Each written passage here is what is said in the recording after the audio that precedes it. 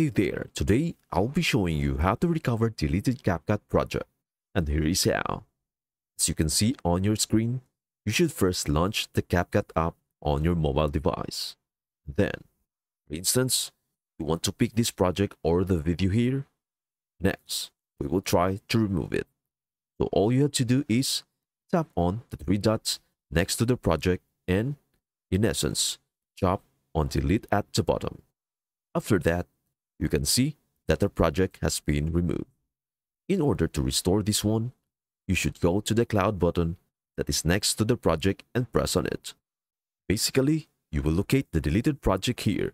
So all I have to do is download the video again. For example, to recover a deleted project, all you need to do is upload it to your cloud each time you create one.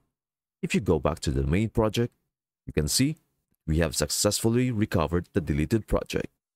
That is basically how you recover deleted CapCut project. All you have to do is click the backup button and the three dots next to the project. I hope this helps. Thank you for watching and we will see you in the next video.